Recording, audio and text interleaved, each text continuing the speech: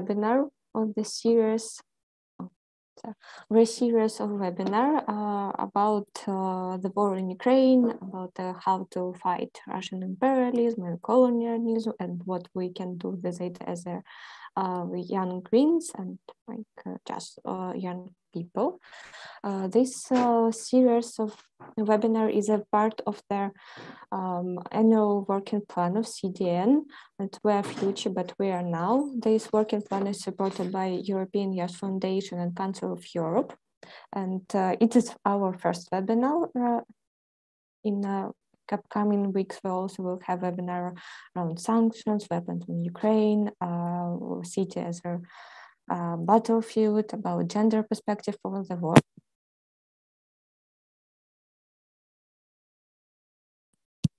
Can you hear me? Okay. So we today have a webinar on the topic. Have a webinar on the topic about youth mobilization at the war and how young people participated mostly as a volunteers and the full-scale invasion started and before, so and how it was and how it's going now and what we what will be for future. And today we have two speakers. It's Olena and Igor. Olena is from Ukraine. She's a sociologist and actively volunteering at the Serhiy Prytula Foundation. And Igor from Poland, from Polish Young Greens International Secretary. And also is a founder of NGO in Poland that fights anti-discrimination.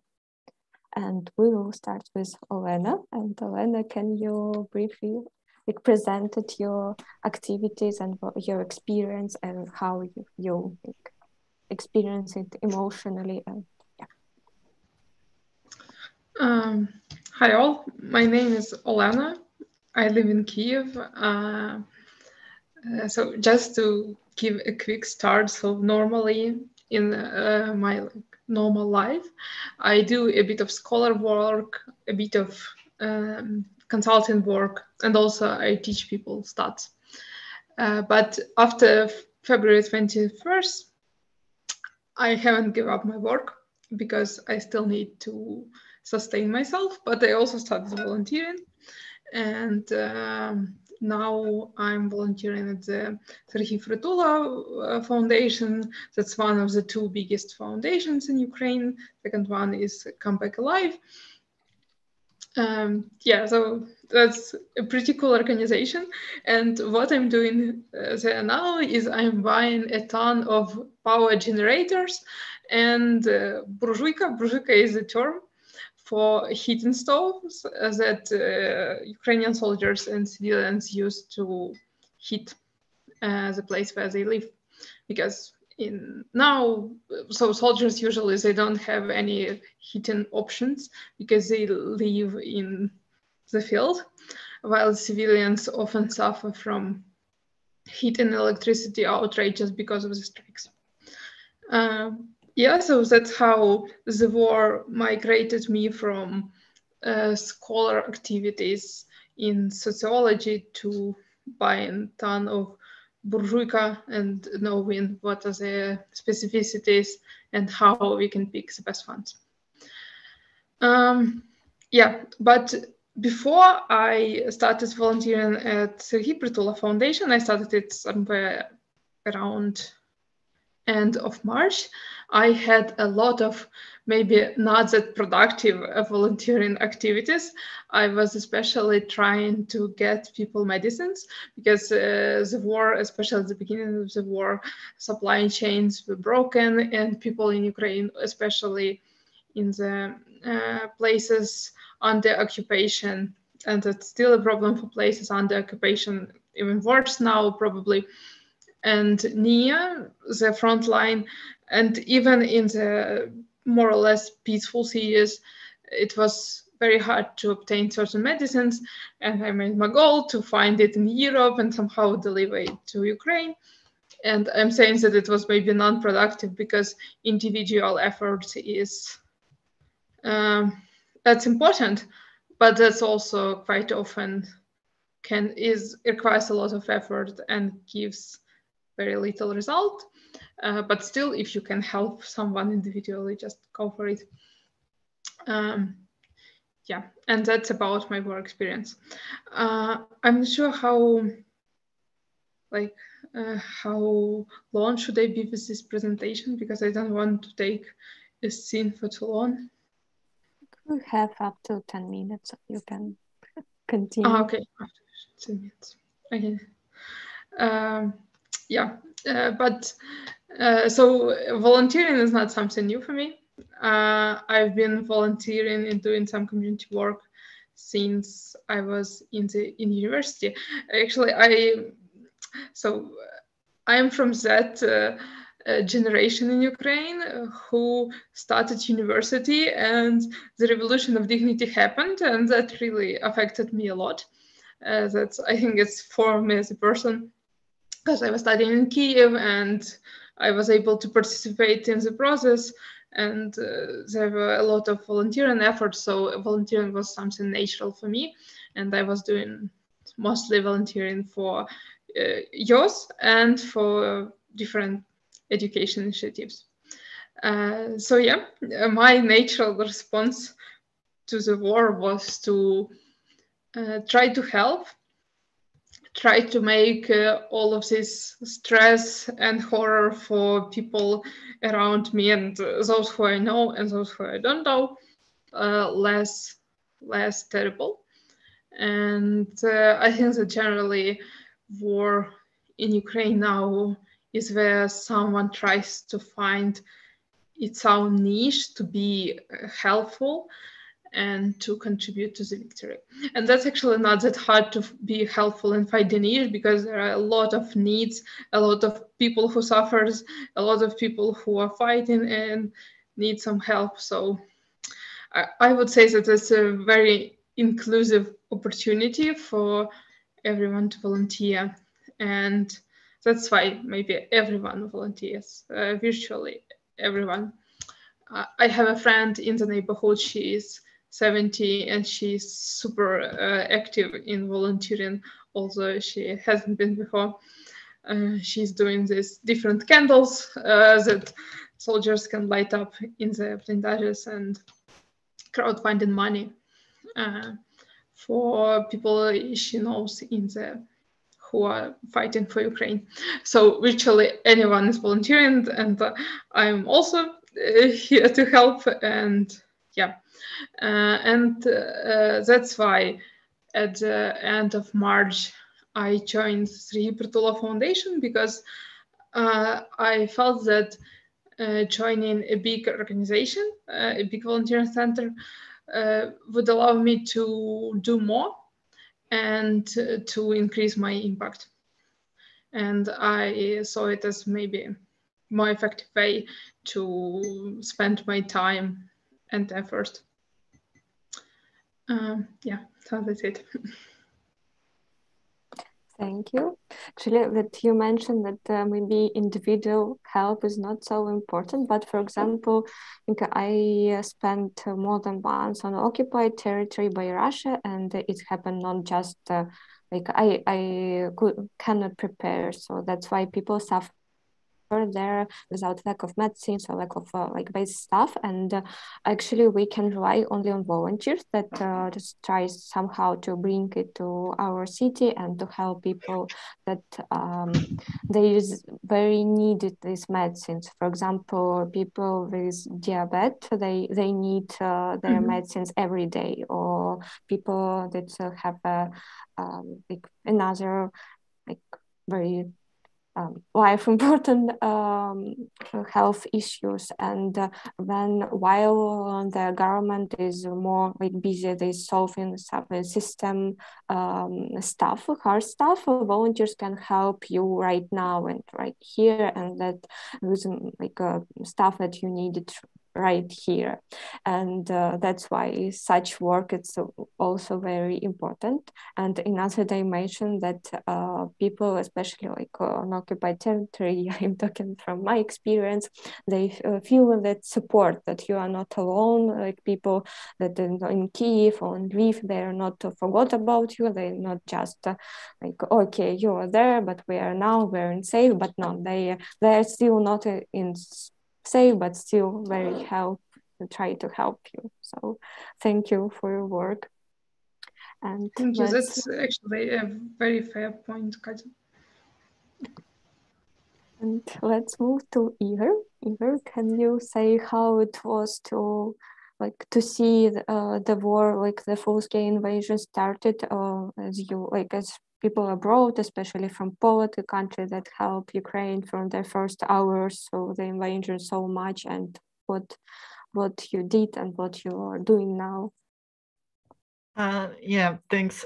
So just for the context, in Poland, most of the volunteering was done in the first 5 weeks of the war, because there were the most refugees coming to Poland during these 5 weeks, and it was like in late March, it was about 4 million of refugees in Poland, and only about less than 10% of them needed to stay in some shared accommodation centers, so provided by state, and rest of them just was living in housing provided by people. And the polls shows that about 70% of Polish people was helping in some way to Ukrainians, and also we had more than 600,000 euros of donations from private hands, from like individual hands in the first 3 months of war, with just a little help from government to refugees. Like our government did well in the international politics, but help to refugees were not so good and not organized. And during this first 5 weeks, it was like very chaotic in Poland, and we needed to have individual work and like organize from this individual work, because there were no organization and no local government in Poland was prepared for such scale of humanitarian crisis that happened in the border and happened in the railway stations in Warsaw. So basically there were people needed to do like everything, like to be in information points, so just to tell people where to go to have some legal issues. There were people need to provide some short-term accommodations, other people to provide long-term accommodation, and like people to have to make food for people who are coming, and of course there were a lot of collecting of things for specific reasons. So basically during these first weeks, it could be like that one day you are making food for refugees, second day you are sitting in some place and collecting medicaments from people, and third day you are in information point. So it was very chaotic, and I mean after like 2 weeks or something, the first organized group of volunteers met to like provide more specific food or to provide the accommodation. So it was the group Zasoby Warszawa that provided accommodation for more than 5,000 people during the first 5 weeks. And it's official because there were also a lot of people who are just coming to the railway station and trying to help without the official. So it was like kind of dangerous for refugees because they don't know to what house they will go. But this 5,000 was like really verified by volunteers, and it provided good accommodation. But also it's really official because officially I in my house housed maybe 3 or 4 refugees, and like in reality it was that I think about 20 people spent at least a night in our house, so much bigger than official data. And in Warsaw, it was like finally about 300,000 people coming to Warsaw, but of which about 80% stats show that they already have some accommodation from their friends, mostly from Ukraine, or somehow provided, but this 10 to 20% people needed help directly. And like, for example, I was living very near to the railway station, so it was like just a help for people to come here, spend a night or take a shower, and it was like still really important. And it was also the collecting of things, like various things in Poland was a big thing, because like it happened in every institution, in every organization. There were some collecting, because like people giving more things to organization and institutions they know. So every university faculty has their own collecting, and even if it was very small and ended with sending like one bus or one car to Ukraine or to the border, it still helped. And in other way that people would not go with that. So this was mostly this 5 weeks. Since then, yeah, I was working a bit with in information points at the railway station in Warsaw, and also it's more provide people with information how to get accommodation, but like official accommodation from the city, because now it's less refugees, so it doesn't require a lot of work. And also going to the border a few times, because it was also humanitarian crisis, and like more often because people just crossing the border, and there are other things. Cannot talk a lot about that, I think, because most of them wasn't also fully legal, to be honest. And yeah, now it's also mostly help with people with not on such daily basis, but like there are still some collection on things when there are special needs from some Ukrainian partners, like for example collecting some specific medicaments, and it's like just to provide some information to wider audience. And like but most of the work now is like really led by Ukrainian community itself in Poland, and it was from beginning because we had before the war like more than 1 million Ukrainians in Poland, and like it's of course was easier for them to communicate with people. And so Polish people weren't alone in the fact that they don't need to organize themselves, but there were natural leaders from Ukrainian community, which was like really good for us. And yeah, of course it was like really great example.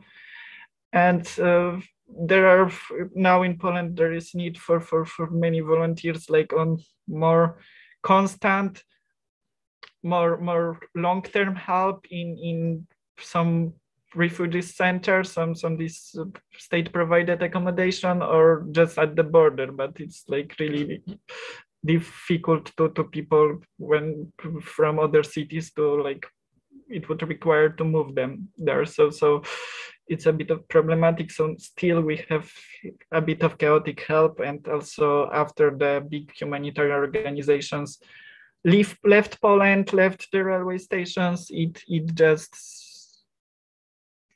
like requires a lot of informal work to provide food, when we know that there will be like some train with bigger amount of refugees that usual or something, and it's like just calling a phone and like do a cooking for 100 people. So it's still like really informal and requires individual work because as I said, like the more organized help, like the humanitarian organizations require like basically full-time volunteers, and like mostly they have money for employ people to do that. So like still volunteering is chaotic and like on individual level. Thank you, Igor. We see this transformation, this just reactive volunteer work to already some structural, systematic work, and hopefully people receive some like remuneration for this, because there is still spent so much money and emotional capacities to this, because working this, especially this were refugees, it was not so easy emotionally.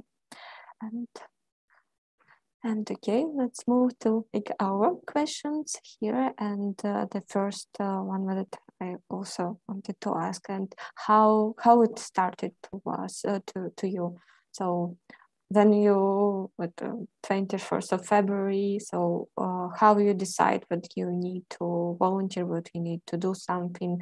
Like, did you like need some time to recover somehow? Like as Igor said, that you met people that came from the very beginning, and how it was, how you decided to volunteer, how many time from the invasion started it have its stake. Who wanted to start? If you want. So for me, it was like a natural response to the situation, just to stay sane.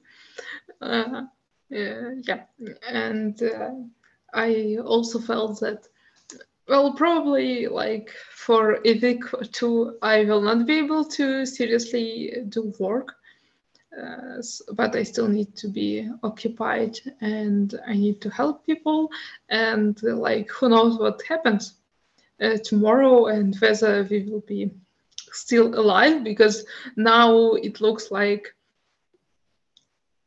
well, you never can be sure that everything will be fine at each red alert or something, but generally I don't have a fear for my life and well-being, while on the first week, especially when Russian troops were closing Kiev, that was the case. And for me, it was a natural response to start volunteering.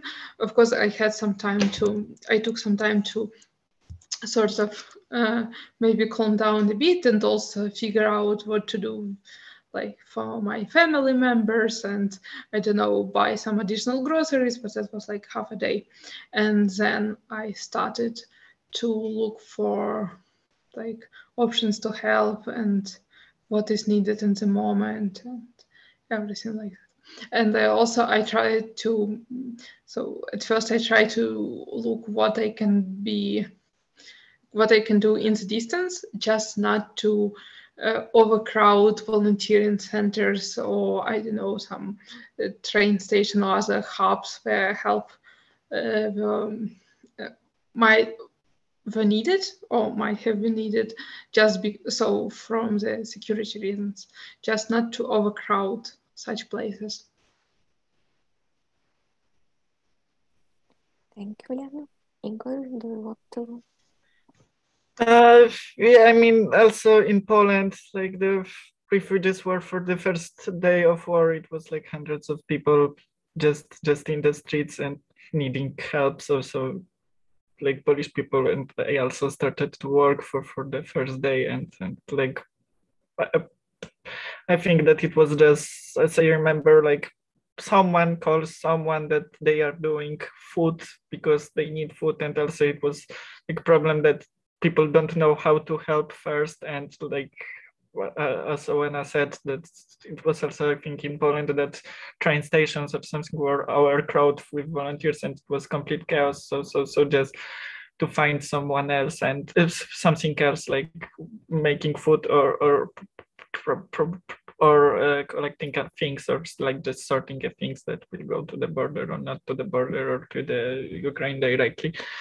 So I think it was like since the beginning of war, like I basically we wake up with needing to help and like people asking for helping them in organizing help. So it wasn't like very long time. And but yeah, as I said, in Poland it wasn't also like really long time when we needed to be mobilized so long. So it wasn't very problematic.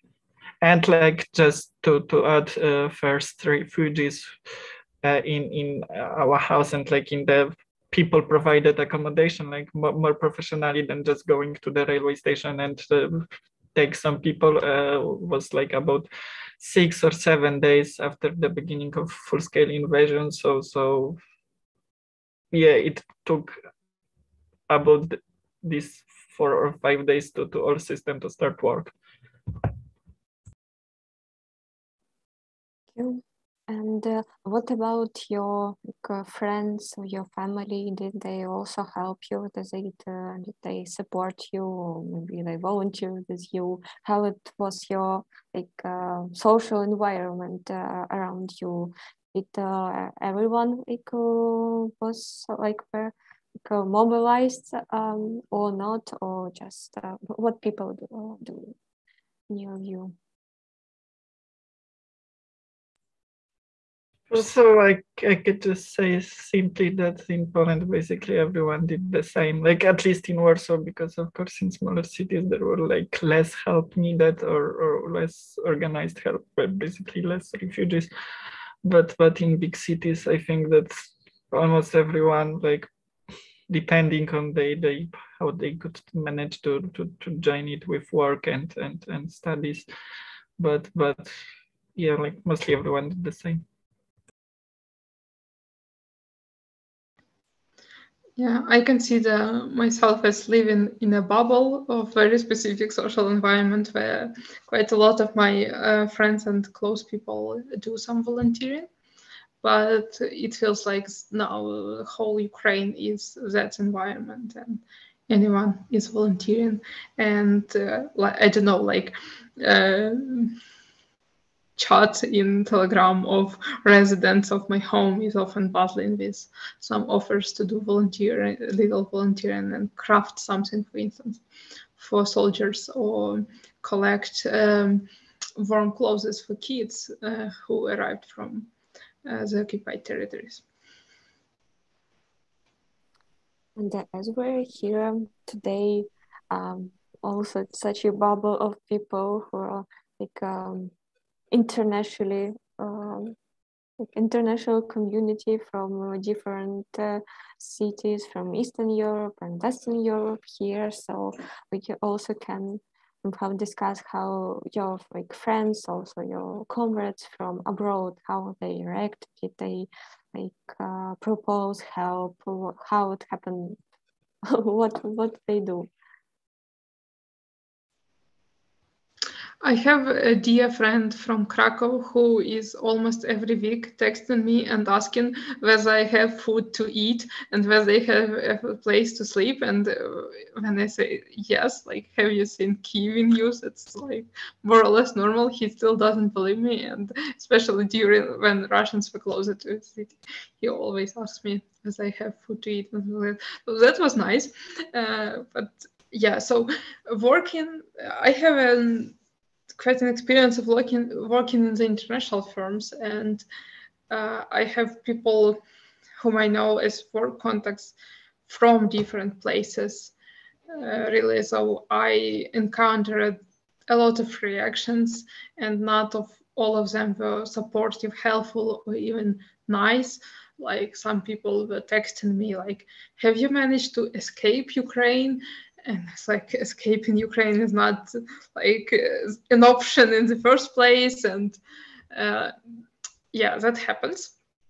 But mostly people are trying to help. They trying to cheer me up with an email, with message, and also to donate. Also, I should say that at least my international colleagues, and especially people from academia, they are mostly trying to help for humanitarian aid, and they mostly a bit hesitant to donate directly to our fund or to our other military connected initiatives. And yeah, so, but you know, I even stopped to try to explain to them that maybe donating to army is also important, because at the end of the day, that's their choice. And teachers from Mariupol who lost everything and came here to teach in Ukrainian schools, they also need support, as like, for instance, and to buy laptops to be able to connect through distance learning and teach. So I'm just grateful for this help too. And if people don't want to contribute directly to the army, that's their choice, as long as they support Ukraine and our victory. Actually, I had the same questions. Nidya, I'm escape. Did I escape occupation? Yeah, of course, it was so easy to escape occupation. Yeah, still met this some lack of understanding of the situation that happened now, and like even now I noticed that still people abroad, like not from Ukraine, cannot completely realize that it is not just their fault. It's not their fault. It's just a situation. Like while you are not living it in this condition, you cannot imagine it somehow, because you cannot, like living in 21st century, you cannot just imagine that that the war that Russia will use phosphor bombs, for example, and it is just imaginary. Okay, let's move forward, and like as we concentrated on their involvement on the young people, so how you can comment on it, what will be, how youth was involved in volunteering, who was more involved, like younger people or more like older people, what will be the most active people, or mix, or like who was it?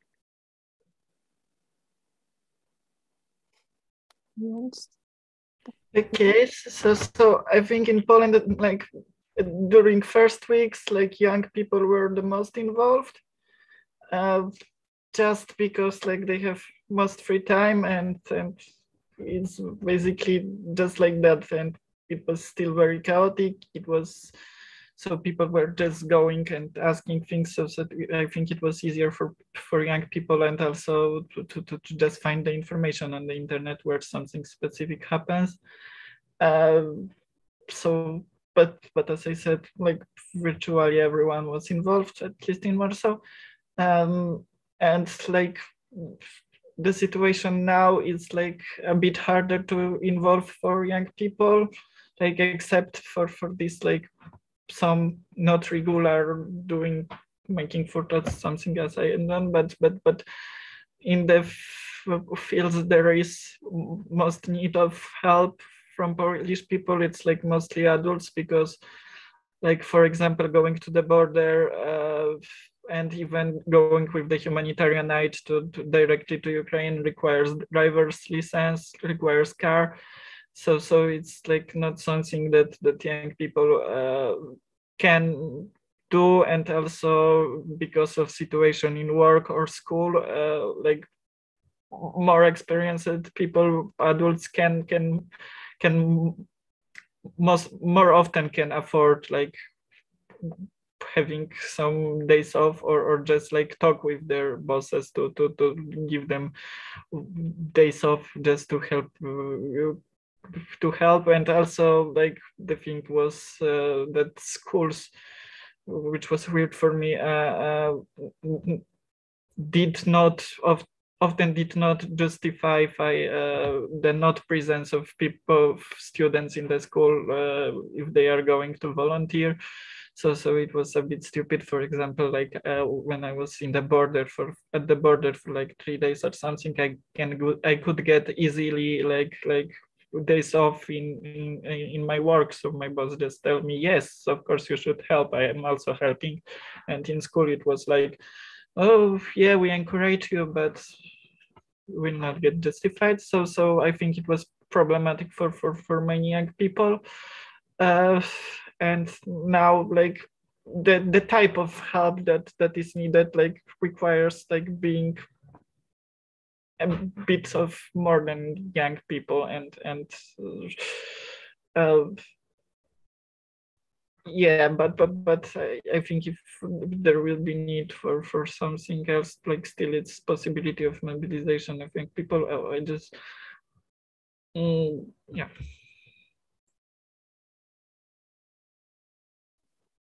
Yeah.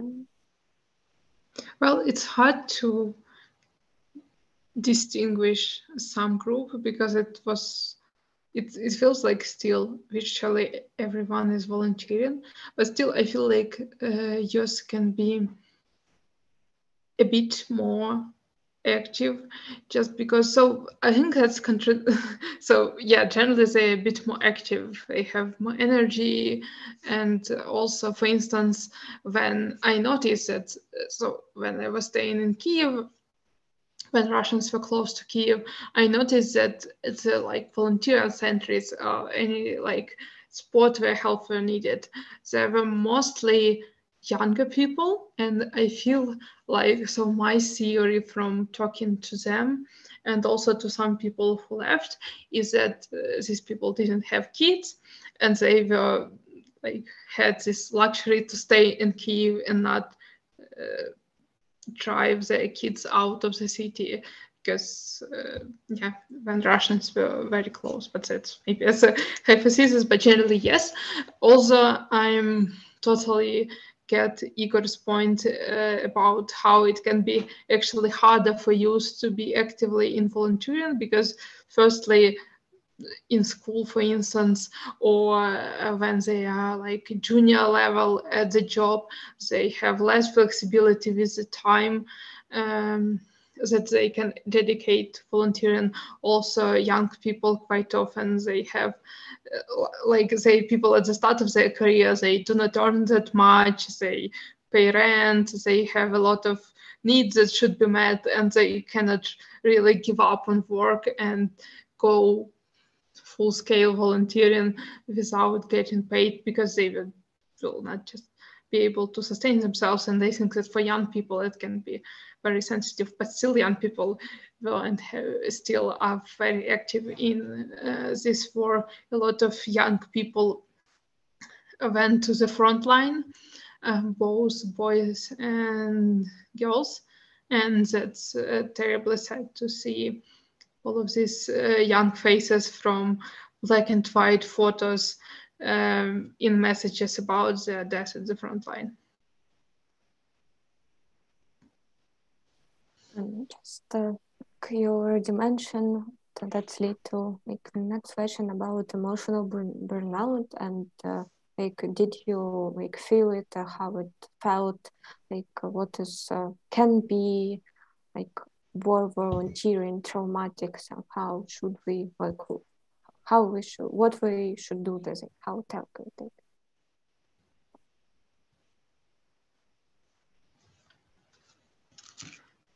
Well, I don't have a recipe for how to cure it and how to avoid it, but I think that I had two such hard moments, and I think that the most, at least for me, so the hardest is, so the foundation where I'm helping, so it mostly works not with individual requests, but with requests from units, because it's a large organization and we are trying to help with more expensive things and technical advanced things to units, because that's something that small organizations can't cover, and also soldiers can't cover themselves, for instance, drones and optics. But given that we do not really have resources for individual requests, and still being a volunteer, I have a lot of individual requests that I'm trying to satisfy, because I really see that these people, like this person, needs something. But I'm also like my resources are also very, very much limited. I'm not the foundation. I don't have, I do not really crowdfund from other people in Ukraine, because I understand that there are a lot of competing demands. I'm only trying to get some help from my international friends, but still it's very limited. And that's a terrible feeling when you have to say no to the person who asked you for something, and this person is also not that happy about this decision of yours. So that's complicated, and I don't have any advice on how to deal with it. So if anyone in the audience has, I'd be grateful if you share or text me. Yeah, understandable. And Igor, do you feel something like this? I mean, like, we didn't really have time for burnout. Like, first, like, as I said, in Poland, it was like only a few weeks of full-time volunteering, and like, even if we were sad or emotionally bad, like, we're still not at war, and we can go back to our houses even if they are full of refugees. And so, like, there is nothing comparing to Ukraine. So I feel bad, but like, it just happens. It doesn't mean a burnout. And of course, for people working like at the border or more professionally and the shared accommodation centers for few months, and they don't have help for government really much, something they got burnout, and they talk with such people, but they are also like organized psychological professional help, volunteer psychologists in Poland. So yeah, I don't have solutions, but we also didn't have really that problem. Everyone can have emotions. Like, even if you're like travel with the safe space, you still, it's okay to feel some bad to good. Yeah, if I can comment on that, like, so I may share one because like in the first weeks, like, for example, we when making foods, we realized, like, in Polish people, that when we are trying to talk with someone we know from Ukraine, and then we just like are sad and we are worse and making food, so people are getting hungry because of that, and we just need to stop showing emotions and care. And it was like hard decision, but just made it. And I'm sorry for my friends that they just didn't ask them or something, but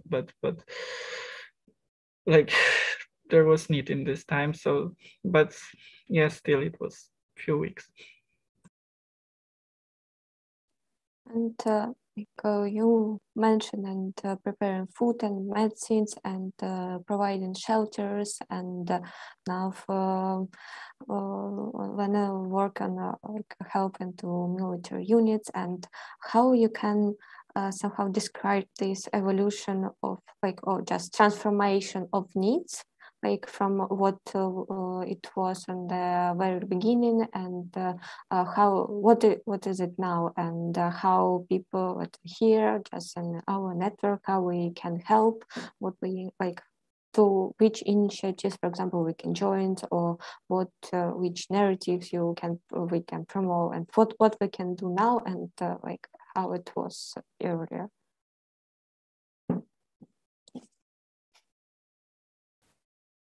Lena, Igor, who wants? I thought that was a question for Igor. Okay, I can start. So, like, at the beginning of the invasion, there was a need for virtually everything. Now it's still a need for virtually everything, but with some modifications. So I think that needs and also help became more specific, and also volunteers in cooperation with the state were able to more or less cover some of the needs. For instance, and that's something what, for instance, I know Taras Chmut, the head of the biggest volunteer fund in Ukraine, Come Back Alive, says in his interviews, is that at the beginning there was a big need for bulletproof vests and helmets, and that was quite hard to find in the needed quantities. While now, together with volunteers, the state has procured a lot of bulletproof vests and helmets and is able to equip more or less every soldier with that, so that's less of a burden, so to say, for volunteers to cover. And also a lot of different volunteer initiatives has developed, and they can all specify in some sort of help. So for instance, here in Kyiv, in my area, there is a local initiative. It's called Soloma Kittens. So it's like Soloma is the name of the neighborhood, and kittens as cats. Okay, so yeah, so they help to people who do mining. Sorry, how to say that? So basically for people who are fighting with explosive stuff that Russians left on the occupied territories. And that's important. They buy a lot of specific equipment, and that's a big need now in Ukraine, and they are able to sustain it. That's great. So yeah, I would say that it's more specified, and yeah, but still we need quite a lot of different stuff. And what about this some preparation for winter? Do still we have such a big gap for stuff for winter, like warm clothes or just a generator? Or generator we need every time, but on which need we can concentrate just now, not on this stage of the war, but on this season. Yeah. So I didn't want to bore you with information about power generators and heating ovens, heating stoves, but yeah, so that's very important. And also I know that there are still shortages of warm winter clothes that some funds are covering now, procuring that, looking for it, giving it to the soldiers, and also soldiers crowdfund or buy for with their own money. That also sometimes happens. Like what we are trying to do in the foundation is we are looking for different options for heating, for both for military and civilians and buying, and we have bought already quite a lot of burjuika, which is heating stove, and that's actually very simple equipment, but that's super helpful, especially in the field, in small not furnished places where there is cold and people need to get it warm more or less quickly. I'm also buying a lot of generators, and since Russia has started more frequently to attack our electricity system, the demand for generators went just striking, and that's a bad news for us in the sense that there are less generators for more money, but we are trying to find them abroad and deliver here in large quantities. So yeah, that's very important, especially diesel generators. By the way, if someone knows where to buy abroad diesel generators of small power with a decent price, let me know. I will be very, I will be very happy with that. Everyone should note this. Igor, maybe you also notice some trends in Poland. Yeah, like firstly, it took Polish people, I think, like 2 or 3 weeks to realize that we really need to fundraise for helmets or vests, and not only like just for clothes for people, because yeah, we need to help soldiers as not only with weapons from the state, but also like from ordinary people. And it was like a bit of change, and then we really not only buy some clothes or food, but also like there was some fundraising or collecting the money from friends to buy one vest or one helmet to the transport that is going, but it also like very fast were shortage in Poland of such things, and also in the first week or so it wasn't fully legal to get with vest through the border. It changed very quickly, but it was a bit of problematic during first week, and like most of the change was later, really, that when there was more need for like such things as generator, but I mean the things that are a bit more expensive, that's something that can everyone buy. It was like mostly organized by Ukrainian organizations like Ukraiński Dom or Euromaidan Warszawa that are doing better fundraising, and they have of course better information what is needed now. So like it's changed really fastly from the collecting of things individually to like more rather fundraising for the biggest Ukrainian organization. And now really, yeah, this in last days it's also visible that they start again to being some local, some small collecting of warm clothes. So I think Polish people realize it a bit.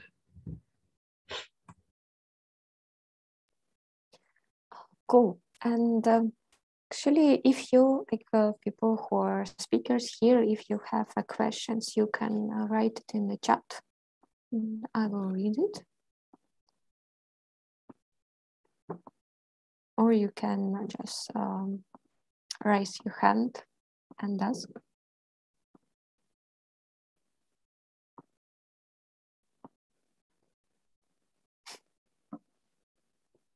Right. Let's wait a few time while people may be typing. Or maybe when Igor, you want to like add something like what we are not asking, but you think that it is important to share with people too. You also have this space.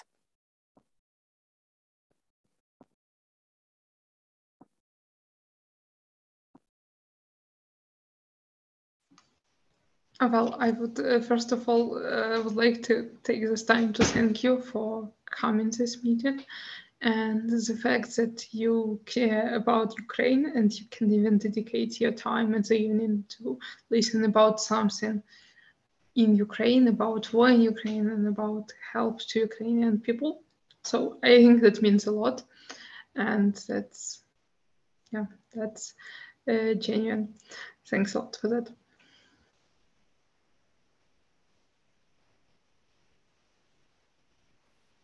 So I just thank also for organizing, because it's the most important thing now, and like West often forgets about that, and we feel that like even like just giving an example that now it's only one international train free for Ukrainians from Przemyśl, from the Polish border, just to Hanover. So it's really problematic, and like thank you for organizing that, and thank you for sharing your experiences. We have a question to Olena. The question, do you think the mobilization of the years in Ukraine is contributed to the growth of the society as such? And do you think Ukraine is becoming more inclusive?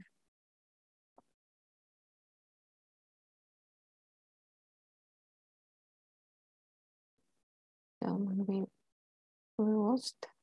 Oh, I know. What?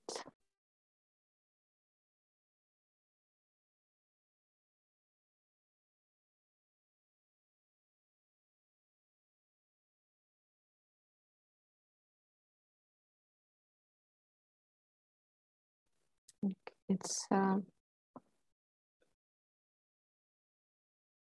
and here in the same questions that the West can do, it is to Igor. Okay, so like first of all, like more like people from the West, I think, need to have more information policy, more like focus on information and like still protesting, so it will be not forgotten. Like even in Poland, the amount of information in Ukraine is less and less, but still it's like the most important topic probably every day. But in the West, it's like even hard to sometimes realize that not so far away there is full-scale war. So like for ordinary people, like spreading awareness, like using the money, like to transfer it still for organizations in Ukraine because they need it, and like doing it all the time, and like using all the political power to have like some pressure of the authorities. Like we know how bad are some authorities in helping military, like not even counting Germany, but in other countries. And like just all the political power makes more pressure. And if we are political organization, we need to be radical in that. And we are all most of us are from political organization and need to do that more. And of course, if you have in some people of the West have time or have willingness, like, and don't want to risk in Ukraine and don't want to risk their lives in war, like I understand, but like there are some places at the border that need also foreign volunteers. So if you know someone like that, like they could go to Przemysl or to Rzeszów to volunteer for some weeks, and it still be like really appreciated by them. I know even people like from Australia coming for 4 weeks because they cannot afford, of course, more, but it's still like something really great and that we cannot expect it. And like we need more of such people, and we need more information, and we need like more military help, and also like just money, and because it cannot be done only by few very healthy countries. Yes. Thank you. And Olena, are you with us now? I think it still troubles this our energy shortages, and even I had to do not have electricity this time, but hopefully I have.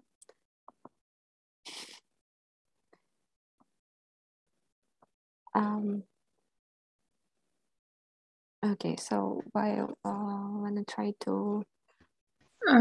Hi, I will be speaking from the back. Okay. Did you hear questions, or I should repeat the questions to you?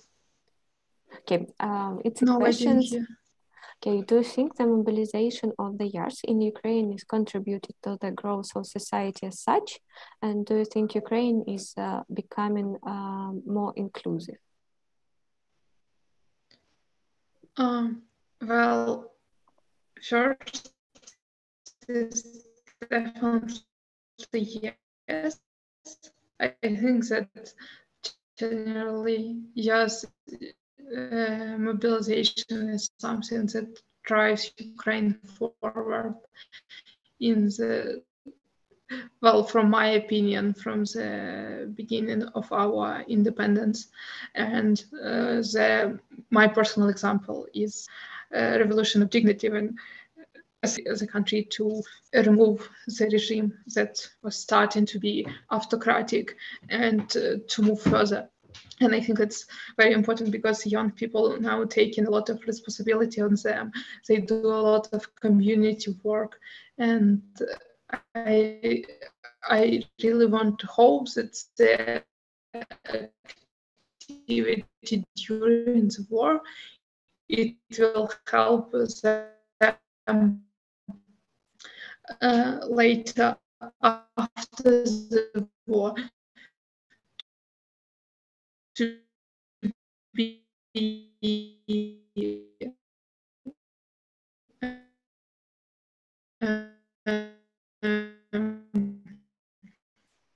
at the frontline. Some like interruptions, like internet quality, I think it's built in Ukraine, and that now they are able to gain. Later on, they will be able institutions. I really believe in that. But I also don't think that this. Can you hear me? Oh no, yeah, now it's looking better.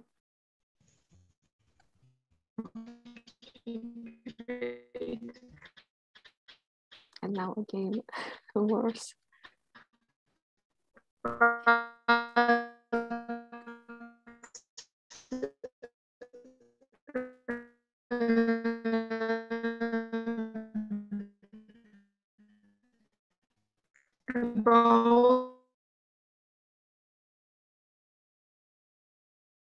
Okay.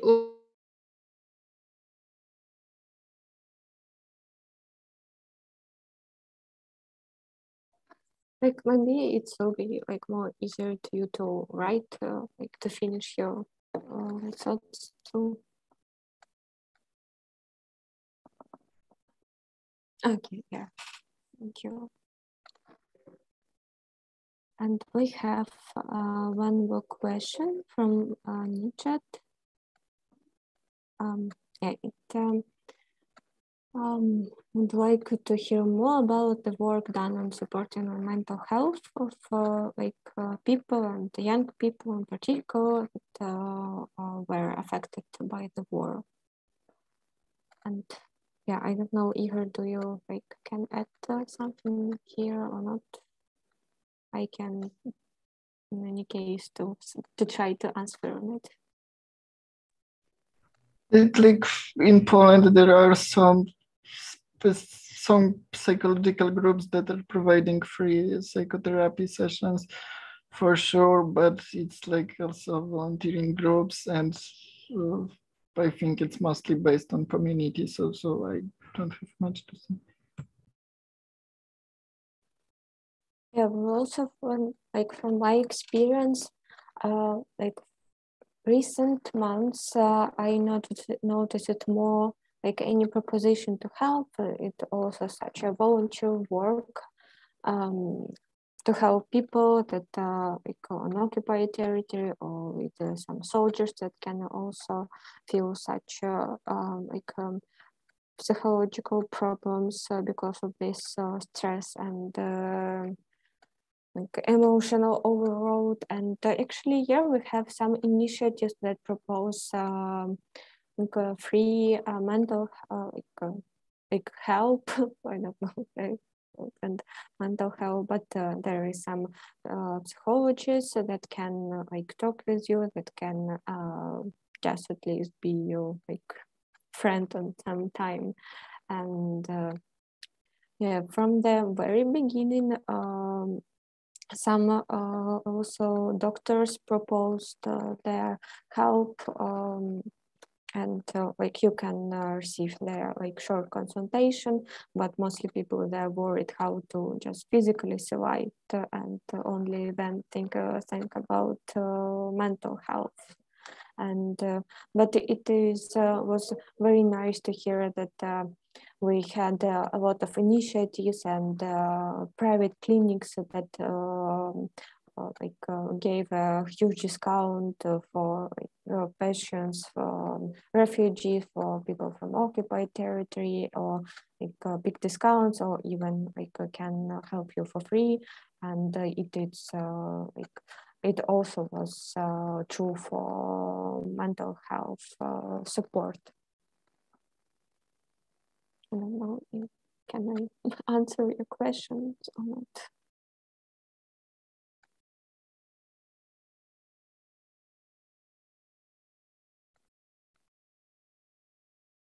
So do we have other questions or not? Can we? Can I add just one thing?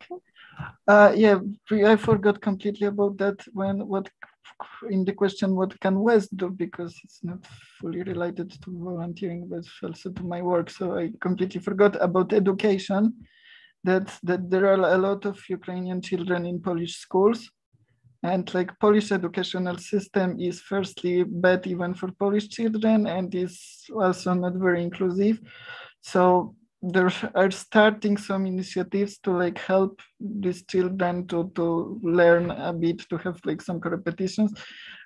I haven't heard yet about such initiative to like connect some international volunteers to have like to provide some lessons of the foreign languages to these children, but I think it will be started in few weeks. So if I heard, I will for sure update it on the CDN chat, but like it's really neat because like the level of like also free lessons to we give to Ukrainian children are a lot, and it also was a lot before the war because of bad of education system in Poland, but now it's really increased and like they just need help to like survive it as normal people and just have the same level of education as other children. So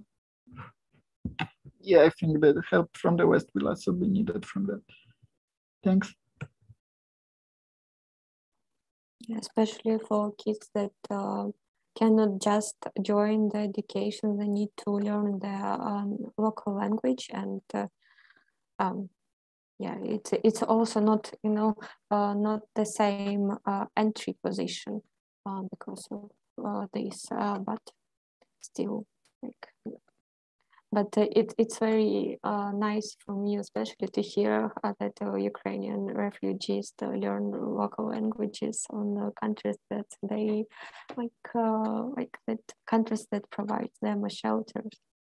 So what somehow can like divide us from this imperialism, like citizens of this imperialist country.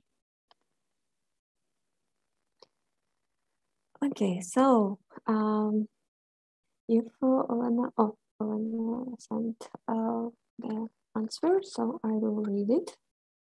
Regarding inclusion in society, it is more complicated.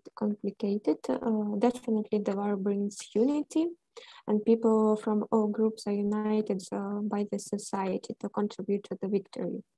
However, stress and honor also divides people. For instance, people who stayed in the city in the dangerous situation differentiates themselves from other people who left for safety. In my opinion, it is unfair and unproductive to divide that can grow in inclusive or some groups. I believe that we as a society should take as a challenge and try to mitigate. Thank you. And actually, I think here completely agree. And even like I move like I escape occupation, but I still like feel some I received these bad thoughts that, oh, you are like escape of occupation, how you can comment on what we should do in like on this situation or not, but like I shouldn't feel guilty for that I moved to, like, from occupation and to feel more safe, but still like it's for us, it's still like we still need to make these moral decisions, and it's like it's not situation that we're prepared by school or like for our daily life before the war, but something very new, and we all need to somehow to learn how to do this, or our emotions and our thoughts. And yeah, I think we can end our discussion. So if you will have any other questions, so you can write it in like to CDN, or you can write in our chats, and we will try to somehow to answer or to continue our discussion in like this written format. And thank you our speakers a lot. It was very insightful and fruitful discussion. So, and join our next webinars. I hope it will be still such productive. And yeah, thank you a lot. Have a safe evening and good evening.